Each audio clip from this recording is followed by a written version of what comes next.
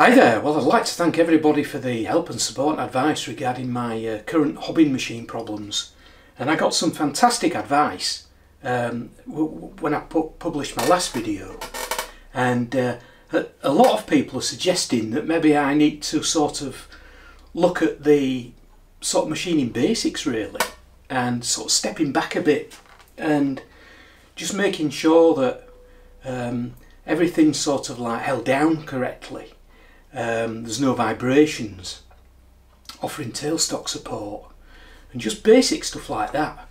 So in this video I'm going to revisit all of that and see if I can sort out these hobbing machine problems.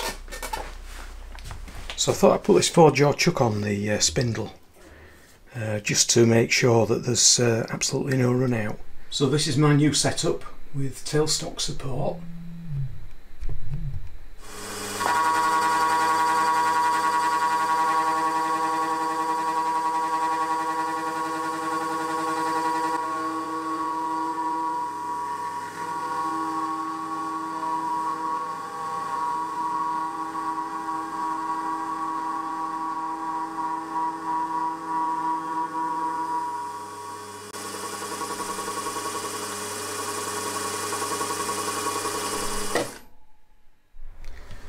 So the gear on the right is the one I've just hobbed, and the one on the left was made by a normal gear cutter.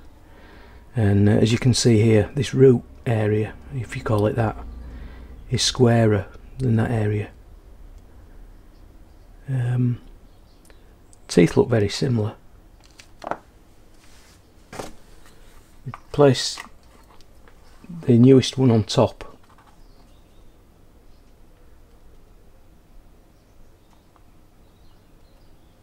It's extremely close. Not much in it at all, to be honest. And the engagement's pretty good.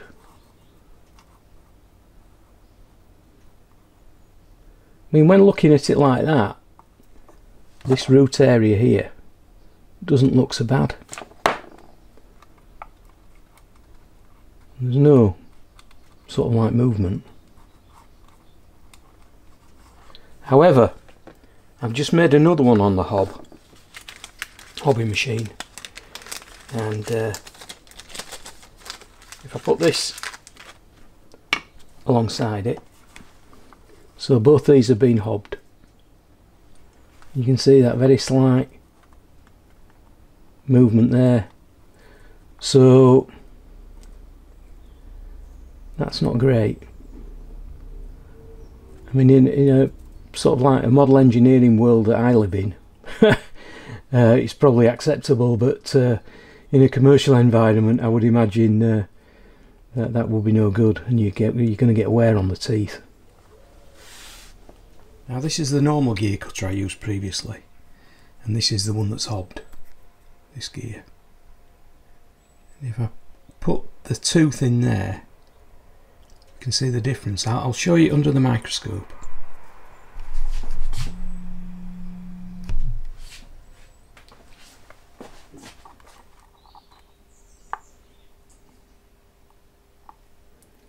So you can see there the gear profile isn't perfect at all.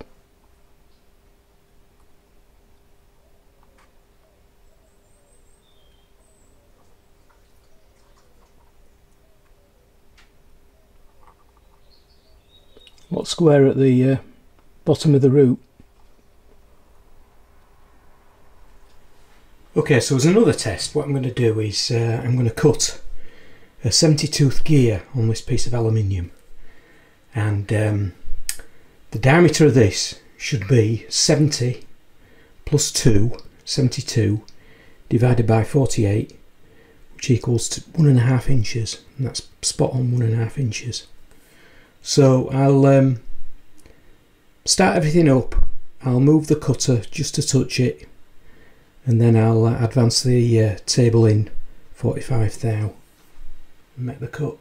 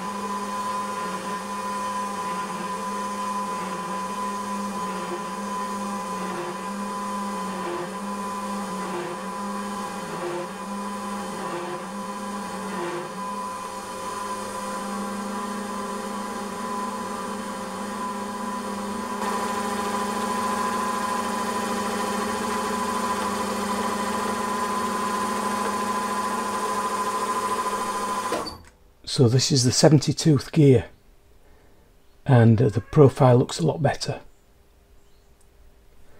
Now I've not got a normal gear cutter for 72 teeth. I've got a number 4 which goes between 26 and 34, so we'll just have a look at that just out of curiosity. I mean, that looks pretty good.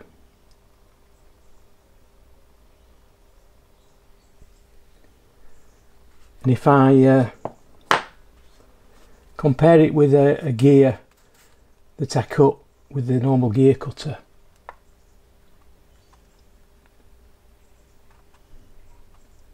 that looks really good.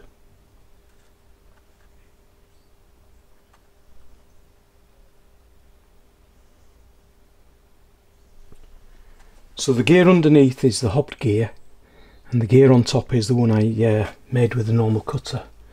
If we just pull it back a bit, you can see that the teeth profile are very, very close. Just that root area still a bit square, but certainly an improvement.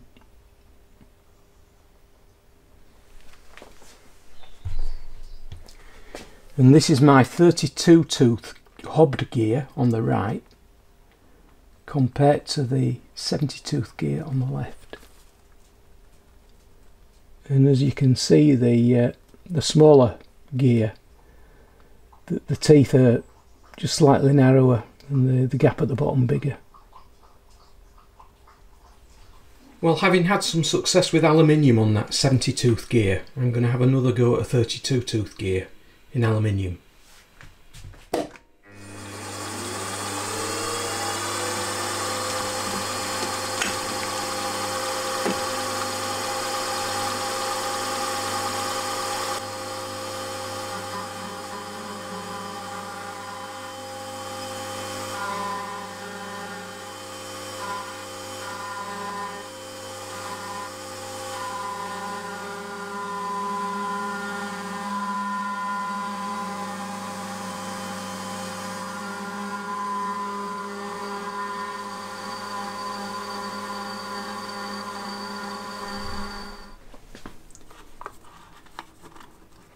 Well, the 32 tooth aluminium gear is on the right, and the mild steel one is on the left, and the profile's pretty much the same.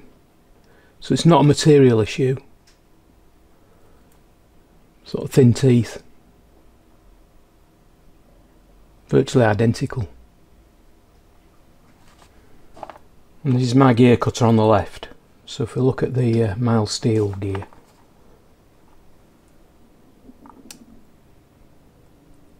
it's quite gappy. The aluminium one,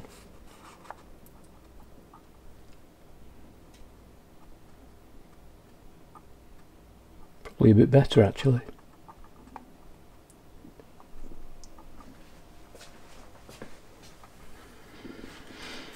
Now strangely, the 32 tooth aluminium gear and the 70 tooth aluminium gear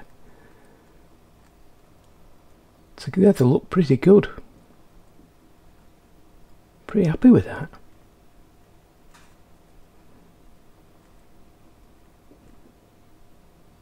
I'm just wondering whether it's got something to do with motor rigidity. And I've noticed here in the driver manual there's this little dial here that's set to 0 default, factory default, and it's got a velocity loop of 0, position loop of kp of 25, velocity loop kp of 25, and it sort of says here at 25 and 25 indicate the rigidity is weak. 105 composite parameters indicate the rigidity is strong. Sometimes if the motor will rotate after stopping, it can increase the value of position loop kp, but if the value is too large, the motor will have noise. So its factory default is 0, 25, 25. So here 0, 25, 25, 25. I'm just wondering whether to go with So I could go with 5 or 6, couldn't I? Maybe I'll set it to 6 and see what happens. So the gear on the left is a 32 tooth gear made out of mild steel with this rigidity setting of number 6, and it looks identical to the one previously made. So it doesn't appear to be that. So just as a comparison, these are 32 teeth mild steel gears, hobbed recently, and I've put them on these studs, you might call them, and these are 0.666 of an inch distance apart, so it's the proper sort of centre positions. And if you look at the scope, I mean, to be honest, they're not too bad. Maybe I'm aiming for perfection and I'll never achieve it. As you can see here, you've got that movement there. So what I'll do now as a comparison, I'll switch these around and get 2 32 teeth gears that I cut with the single cutter. And these are the gears made with a single cutter. How nice are those?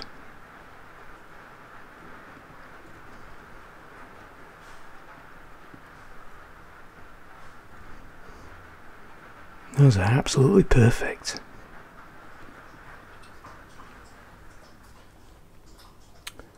So I woke up this morning, had a bit of inspiration, and on the left hand side here is a 32 tooth gear I cut yesterday, and on the right hand side is the actual hob that cut it.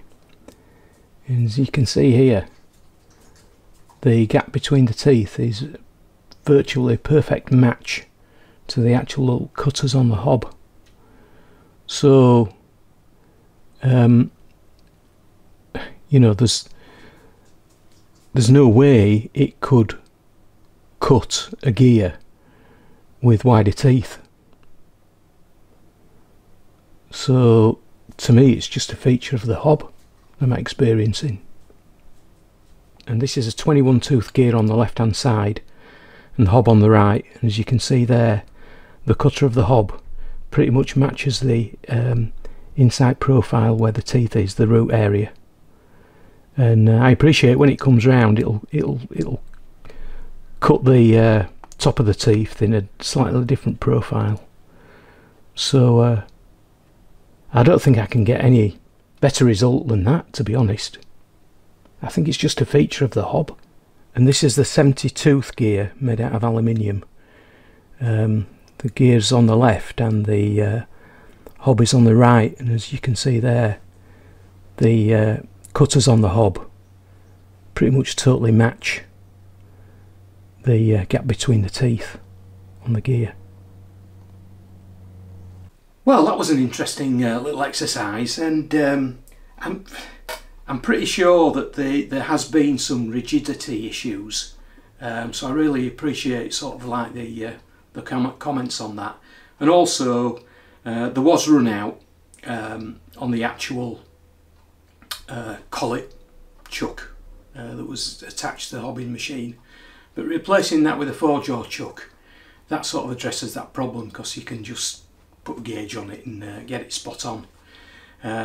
So having resolved those issues, and I think I started chasing my tail a little bit and losing focus, and having looked at it again in comparison to the actual cutters on the hob, I'm really convinced that it's just a feature of the hob. Big gears look absolutely perfect, but as you gradually come down to getting smaller and smaller, there seems to be a slight increase in the gap between those teeth. Marginal, but I just think it really is a feature of the hob. And if it was an issue with missing pulses or synchronisation, the teeth wouldn't look as good as they are, certainly on those big, that big gear. And if it was an issue like that, then you would expect to experience more problems the bigger the gear is, you know, because there's more pressure on that particular gear. So I'm totally convinced now that my Hobbing machine is working perfectly. You know, the program's spot on. I'm not losing any pulses anywhere, and I think it's good to go. I just think it's a feature of the Hob. So I really appreciate everybody's sort of help and support on this one. It has been a bit of a brain teaser, but I think we got there in the end. So I hope you enjoyed the video, and I hope to see you later.